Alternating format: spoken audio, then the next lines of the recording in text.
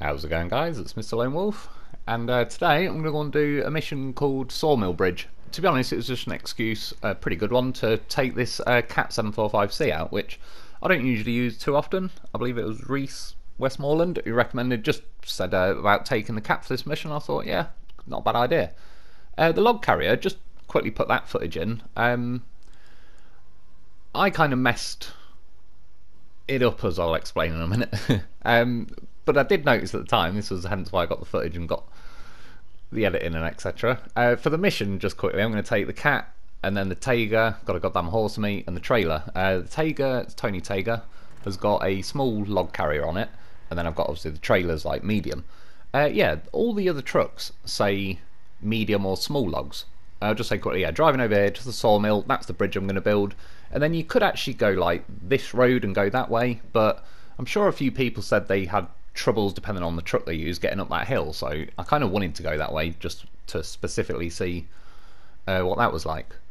Yeah, for most vehicles, like when you can equip, say, like the log carrier on the Tayga, it'll say, you know, small log carrier or medium log carrier, but for the Cat 745C it just says log carrier. So at this point I wasn't entirely sure, and to be honest, if anyone could sort of definitely confirm it either way, I'd appreciate it in the comments. If this can have kind of medium and small logs, that's what I was hoping was the case. It wasn't the end of the world, because between them I thought, worst case, if it's medium, I've got the Tayga with, say, small and a medium trailer, so I can still complete this mission. But I was hoping if this Cat could have small logs, then I could put another set of small logs in the Tayga, and then, yeah, the trailer, and just kind of do it that way in one run.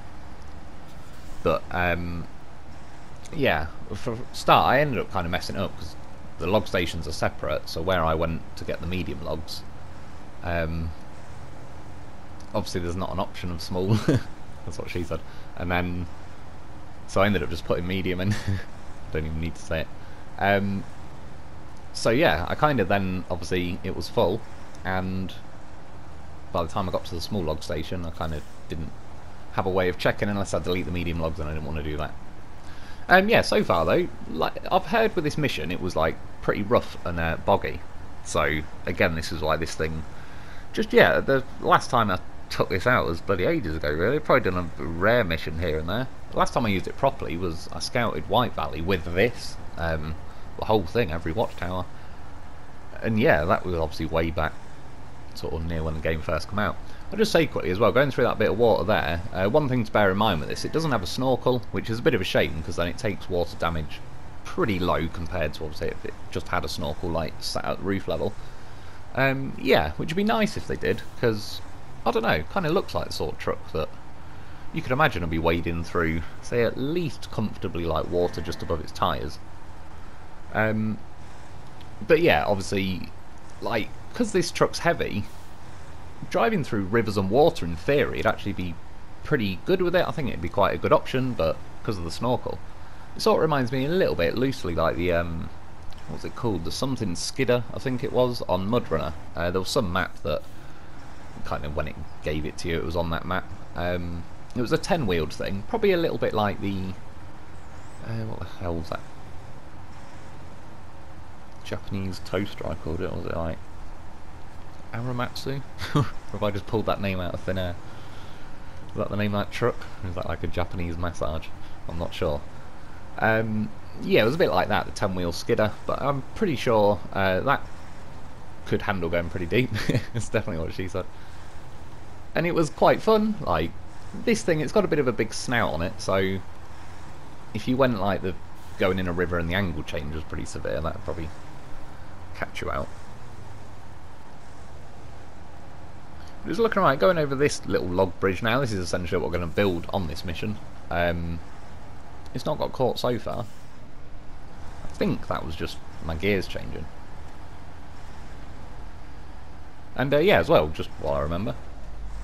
Yeah, apologies for missing the video yesterday. I was doing this for about the last 2 days. I thought, basically yesterday I thought it was Saturday. I nearly would have done a live stream tonight, potentially, or now earlier, kind of. Yeah, I don't know what, I really don't know. I was doing this video, I got this video yesterday and edited it, and I was about halfway through voicing it, and yeah, because I thought it was Saturday. I was just doing it, and then my mum texted me because she normally pops round on a Wednesday. On a see how bad it is on a Friday, just for a coffee. So yeah, she texted me saying she's there, and I was like, when I looked at my phone, I was like, oh shit, it's Friday. And then yeah, just by like I'd kind of missed the window by then, chatting away and whatnot, and yeah. By the time I got back, and then tonight I just thought, right, I'll scrap the editing I've done so far, and we'll just start again.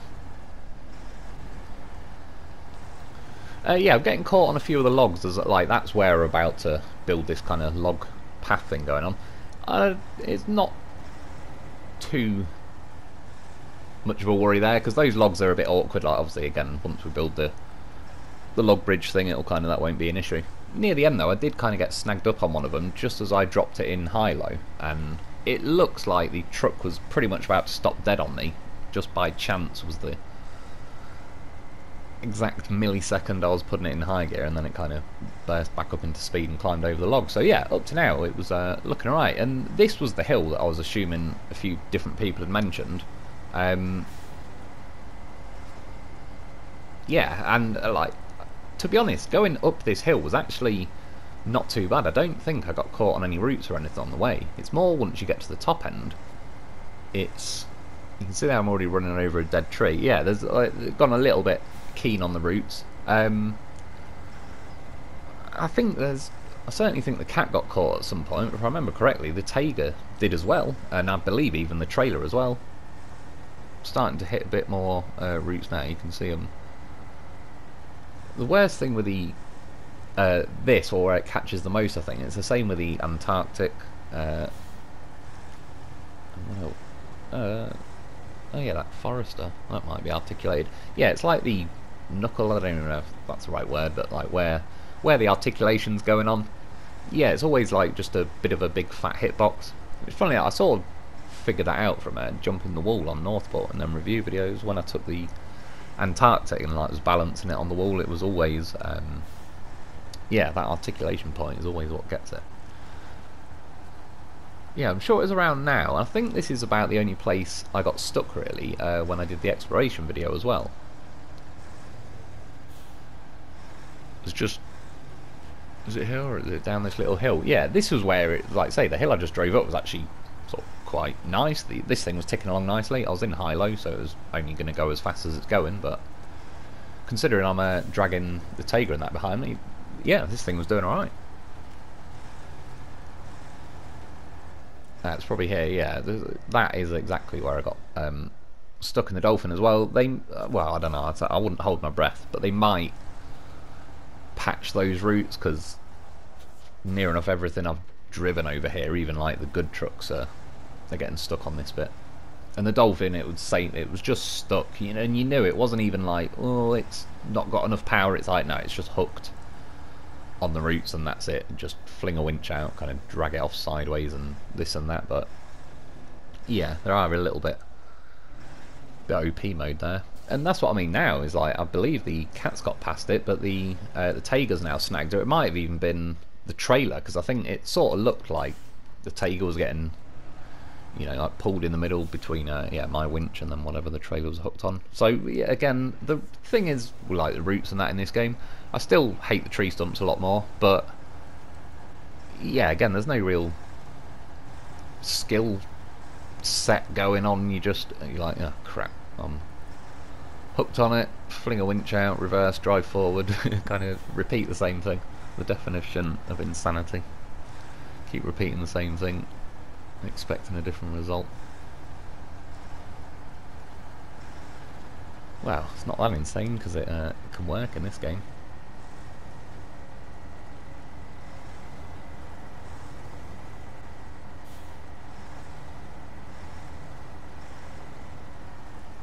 Or maybe it was this hill, but again, I don't actually think I really, unless there might be the little bit where I got snagged, like, you know, for half a second and it sort of eats a bit of your momentum, but yeah, nothing too bad.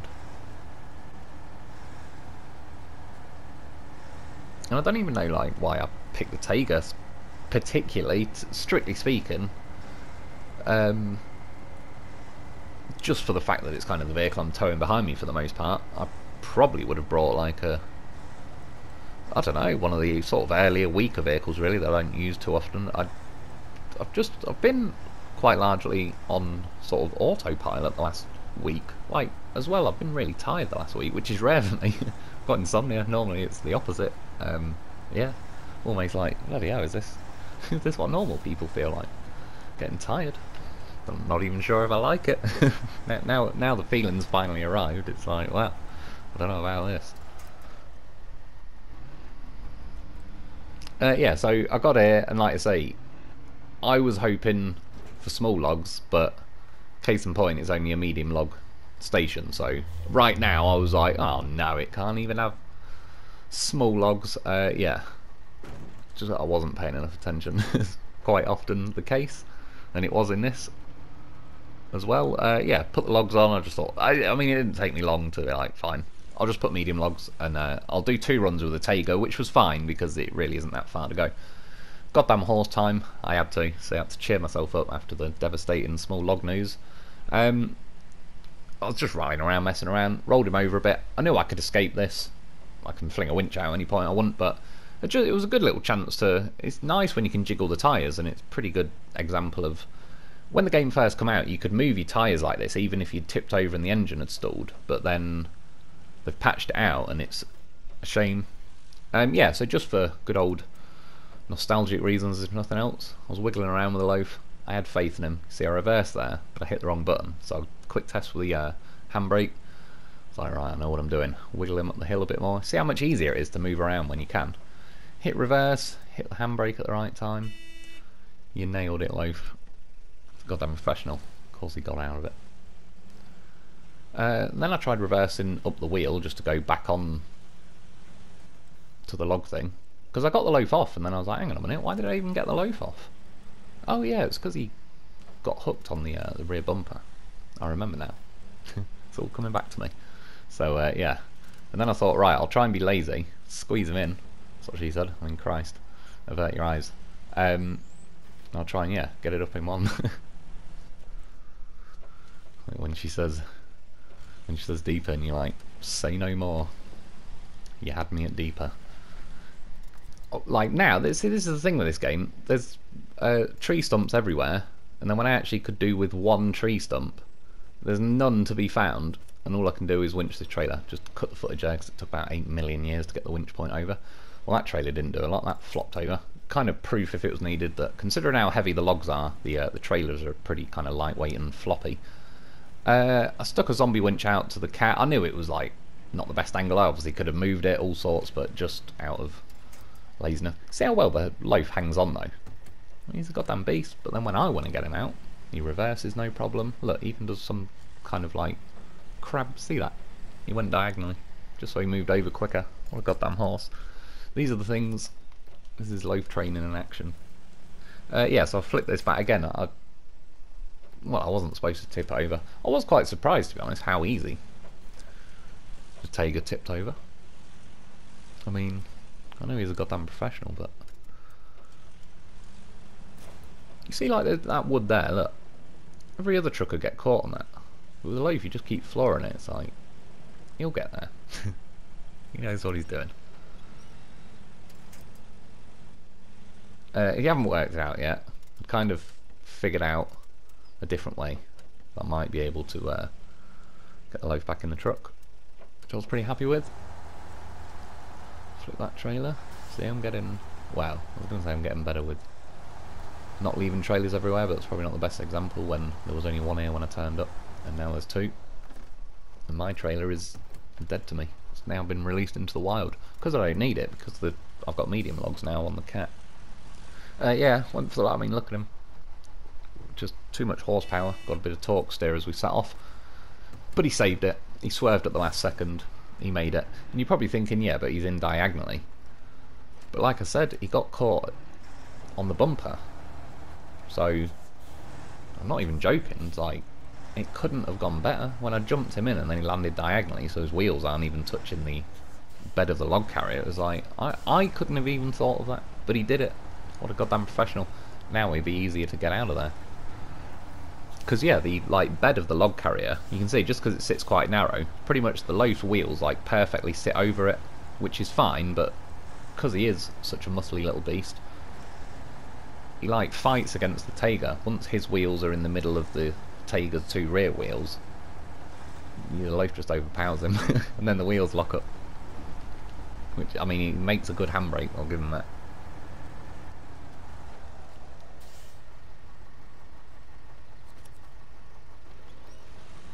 See, I mean, if you've seen the footage of just getting him out there when he was hooked on it, I mean, just talking like 30 seconds a minute, but still, that was a lot easier. Diagonal was the best. Yeah, so he put small logs on this. Like I said, it's just the way the mission is. I need 2 lots of small logs. And knowing what I know now as well, obviously I just ended up wanting to bring the cat, so I was kind of prepared to have this be a possible kind of option. But I could have brought a truck that's just got a small log thing on it, bed, whatever they call it, add-on. And the Tayga, and then the trailer, and obviously I could have done this in one run, but like I say, I'm not that far away at all. Plus, strictly speaking, I wasn't too fussed about this either. It's like I'm doing a road train at the minute. Once I drop the medium logs and the small logs off, I've now got to drive back up that hill just to go and grab another set of small logs. So it was a chance to drive the Tayga on its own as well up that hill just to see what's going on. You know, it's random, but my stomach just made a perfect noise of, you know, that WhatsApp noise. It's like whoop, it just did that. I even felt it do it. It was random. Good job though, good effort. Thought I'd sat on my phone too fast for a second, but we're all good. You know what, it's an odd one. It's like, that reminds me, speaking of phones up my ass, the other day, again, I noticed this and I was like, yeah, this will be a good one. Try and tiptoe around on YouTube for a few minutes. Yeah, I was in bed the other day, and then I realised this bedside, it's not really a bedside table, it's like a thing with drawers, near my bed, had a tin of Vaseline on it, and a banana that looked suspiciously bruised. And then it even had a tape measure that was set to 11 inches. That's another story. That was the least suspicious of the 3, to be honest. And yeah, the tape measure was not me. She's just a friend. Yeah, I was pretty concerned though with his Vaseline and banana, because I suddenly realised, like, if I die right now, everyone, my family will find me and like, what was he up to? How did he die? Why has he got Vaseline and a banana? And like I said, the suspiciously bruised part it gets even worse. Well, yeah, honestly, this is true. All I can say is you can go and test this out for yourself, and you'll be like, yep, he's not lying. There's no other way you'd know that info. Yeah, the banana, the previous day, I get my shopping delivered because it's fucking easy and great. I don't know what they do. They must throw the bananas around the van and kick around the floor a bit. So by the time you get them, they look like they've taken a bit of beating, and there was like, I don't know, coffee or something, like tobacco and all sorts, stuck to one end of it. And yeah, I was like, not again. Always said to myself after that, no more sideways bananas, lengthways only. And that's the end of it. It's the end that's going in anyway. Yeah, and even though, like, I mean, I wasn't planning on blowjobbing the banana, but I didn't really want to hold the banana while it's got all this stuff on it. Again, I know it's not helping. Yeah, so I washed my banana for the first time ever. And again, you can test this because I never knew this. You know, like a normal yellow sponge with like the green scoury bit on it. Washed my banana. About an hour later, it really didn't take long. I was quite surprised. The harshness of the scourer had like bruised the banana, but in a, you know, not like a normal bruise. It looked like it had been wire brushed, but then it had gone brown. Anyway, like I say, it was like 1/2 of the banana, which is a bit suspicious, evenly bruised all the way around. Yeah, and the Vaseline as well. Again, it's a bit like, yeah, he's telling the truth, because no one would just know this scenario. And if you say I'm lying, I'll say, what? What do you mean you don't believe my banana story? I didn't just pull it out my ass, did I? Yeah, with the Vaseline. There was someone was potentially going to ring me, and there was a possibility of a video call, and before you think it's going that way, it wasn't. It was the other way. I didn't want to do a video call. I didn't even want the possibility. In fact, I wanted an escape plan, an option. I wanted to keep my options open. So what I thought is genius. What I'll do, I'll get a tin of Vaseline, and I'll put some some Vaseline on the camera lens. So then, even if it happens, I'll look like captured UFO footage or something. Look like it's been filmed with a potato. Yeah, and then it didn't need to happen in the end. And not that it really matters, but then I put it in a bag of M&Ms for some reason, and then I found that a few days later when I was eating M&Ms. I was like, oh yeah, Vaseline. Oh yeah, that's why that's there. But then yeah, the banana panicked me a bit. Thought it was looking a bit sketchy. To be honest, the tape measure was rescuing the situation a little bit by chance, but it wasn't enough. But yeah, thankfully, no video call was ever arrived. Saying that, I don't even like bloody phone calls. Like, what's your hobbies and interests? Like what? Definitely not bananas and Vaseline. What have you heard? Bloody hell. Told that banana to keep his mouth shut. What's he playing at? Like my hobbies and interests. Seducing strange women over the phone. What about you? If you had to seduce a stranger, what would you say first? Like bloody hell. This camera is working after all. Relax, it was just Vaseline. No word about banana. Anyway, where were we? Oh yeah, you were trying to seduce me over the phone. Continue. I shall allow it this time. And he got distracted then, so banana nearly threw me. But it's alright. Popped back out the same end it went in. That was a close one. If it made it all the way through, I'd have to ring the banana ambulance. And if you're wondering, by the way, what's the difference between an ambulance and a banana ambulance? When you turn the siren on a banana ambulance, it goes banana. And yeah, it's like, fucking hell ambulance, don't tell everyone. Put that banana up there in incognito mode, which is probably Latin for help. I've got a banana stuck up my ass. But yeah, that didn't actually happen. Well, the banana on like near me, near Vaseline as well, that happened. And yeah, I thought, what if I died? And then someone found that. And the tape measure, I was measuring something. Just happened to be set at 11 inches. I was measuring the thing that everything was on to see if it could fit next to my bed without actually having to move everything and try and wedge it in there. That's what she said. And then yeah, I just left it there.